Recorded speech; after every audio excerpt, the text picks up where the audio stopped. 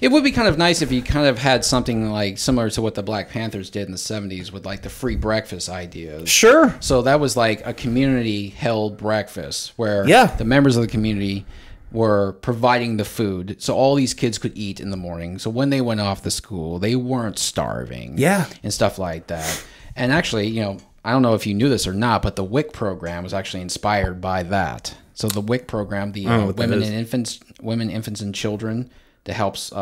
It's a government subsidy. Okay. That helps women, infants, and children with food. Like women with young kids helps them with food. Yeah. And I don't know if any other state does it. Maybe, but I know Iowa does do it. And actually, if you go to grocery stores, you will see like in certain labels, WIC approved. WIC approved. Yeah, that kind of stuff. It's kind of like a food stamp program. It's pretty similar, but it's geared towards helping women who have young children who don't have means of actually taking care of their kids. Now, that was inspired actually by the Black Panthers, you know, because of their communal breakfasts.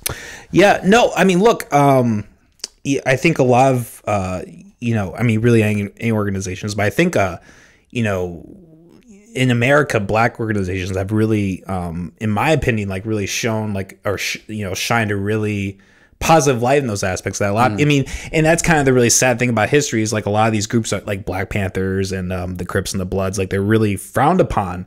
But one thing people don't realize is like, in a sense, they almost played the part of police or government or whatever. Yes, like they were someone that they're, you know, that was in their community, and they were like, okay, we're gonna, you know, and in a sense they kind of did what government did with taxes, right? They were like, hey, you know, you need to like give us a VIG, right? And like that's there's shitty aspects of that as well, but like, yeah, I guess, but anyways, like there's something about that I think is really positive, that people, I wish people would take more away from that. Like even something like the mafia, right?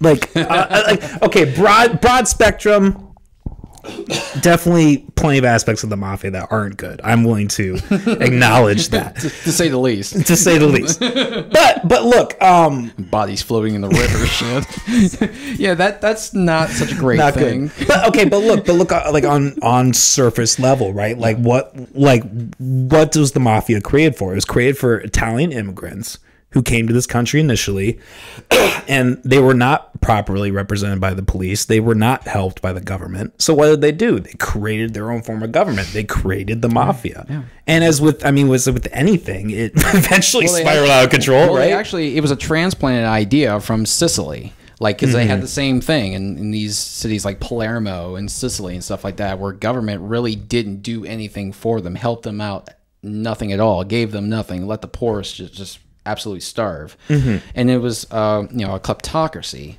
where they're just kind of stealing left and right and leaving nothing behind.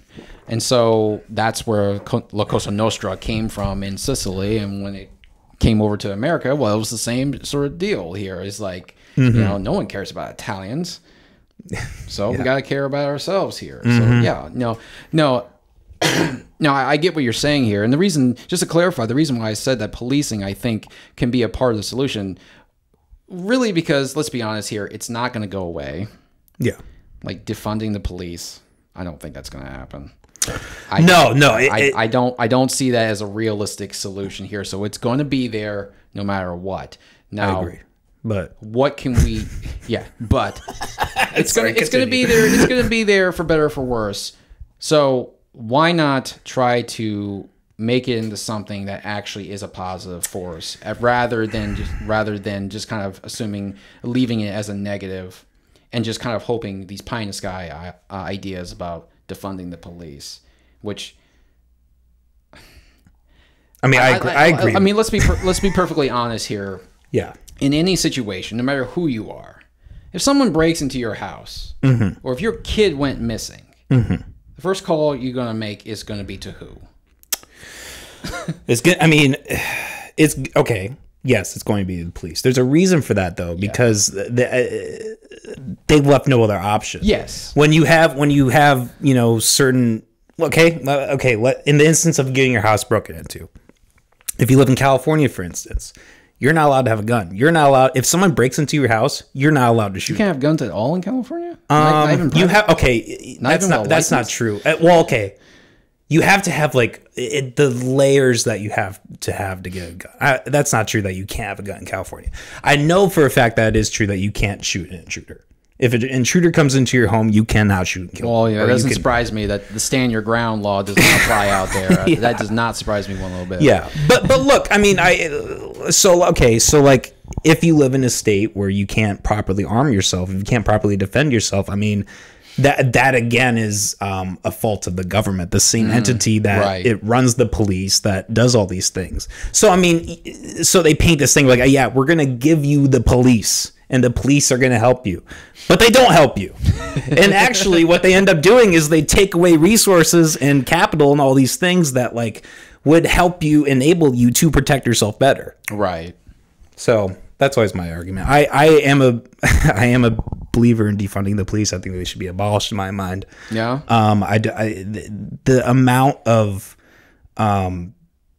just how much they harm people just outweighs the positives in my mind. I think the positives that come from police come from an individual level. And I don't think that's something that is inherent to policing. I think it's inherent to just being a human person, being a human being. Right. I don't think that those people who do courageous things as police officers would just not do courageous things. Well, yeah, not being officers. Yeah, I think no, I think you're right, and I think that kind of goes into the bigger problem here is that a lot of the problems you have with policing is institutional. Yes. It's not individual. And that's actually a lot of the arguments that like the Black Lives Matter folks have been making ever since. It's like, it's not the one person, the one good cop out there who is an actual sweet person, doesn't hurt anybody, does help, and is out there to actually do a good thing and make a good change here. It's more of like just kind of like the institution in which these people work in, that kind of will take a good, otherwise good person and kind of like warp them, turn them into something else here, even if it's gradual, even if they don't really realize it, And it does. I mean, I can see how it can happen. I mean, if you are around a certain type of people all the time, and you experience all these things, and you take all these experiences and you put them in through a lens of, people we deal with are barbaric animals. It'd be better if they were all just gone. Who cares if one kills the other? Blah blah blah. All it is just one more piece of human trash we don't have to deal with. That type of thing. Honestly, even though you might find it repulsive at first, that will seep into your character over time. And so it's really more institutional and not individual. So you're right. Yeah, I agree. It's I know it's always kind of an extreme opinion, or not even opinion, an extreme angle, but the Nazis. Yeah. Like I don't. You cannot tell me that 100% of the people who were recruited into the Nazi party were like all on board 100% with Hitler. There are a lot of people who not a lot. There's at least, I don't even know. There's a percentage of people. I'm not educated. There's a percentage of people who were not on it because they were all with Hitler. It's because everyone around them's joining. Their entire country is going a certain way. Like that's where the totalitarian regime comes in, right? Yes. Because you create this atmosphere of fear, and anyone who dares say anything other than what the Führer says is now considered an enemy of the state.